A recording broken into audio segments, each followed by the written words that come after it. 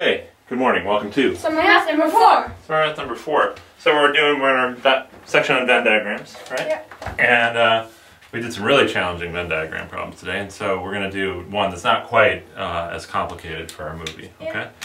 So 18 people are at a school. Each takes math, or physics, or both. Yep. Sounds like some pretty lucky kids, right? Mm. Yeah. Yeah. I like it. 13 take math.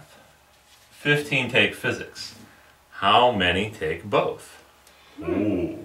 So how would you like to start this problem? Well, you could draw a Venn diagram like this.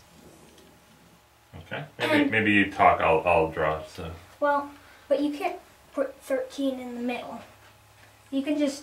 Well, what does this circle represent here? It represents the people who take. It represents the people who take math. Math. Okay. I'll just call that M. And there's how many of those? There are 13 people taking math. 13 inside of the circle, but we don't know where they're divided. No. Right? Okay. And then in this circle, it's physics, and there's 15. Okay, there's 15. But we know. But 13 plus 15 adds up to 28.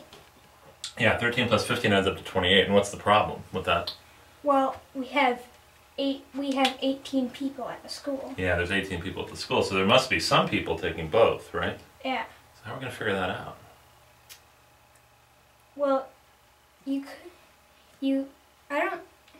don't think you would get the right amount of people, but you could just subtract a random amount from both of them. Okay, you could just subtract a random amount from both of them. What do you want to subtract? Well, you could subtract 5 from each. Okay. 5 from here, 5 from here. That means put a 5 in the middle? Yep. And Okay. that means there's 10 people in this circle. All right. And that means there's... that means that's 8 people in that circle. 8. Okay, so did that work?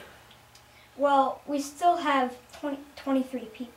We still have too many people. So, but that's a good idea, just trying to figure out what was going on. What does that mean? You have to subtract more people or less people? That means you have to subtract more. Okay, how many more do you have to subtract? Well, I think it's 5 people. 5 people more, so we want to subtract 10? Yeah. Okay. So how many people are here just taking physics all by themselves? There's 5 people. Okay, those are the people who only take physics. How many people only take math? 3. 3? That is 18. Yeah.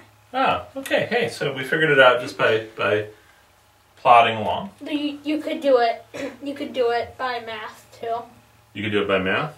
Okay. How do we do it by math? 13 plus 15, which is 28. And then you can see how much more you are than what you need, and then subtract 10.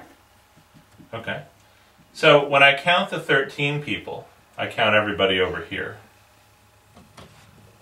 Right? Yep. When I count the 15 people, I count everybody here. Yeah. What's the problem with these 10 people? Well, you count them twice. Counted them twice. Yeah. Right? Yeah. So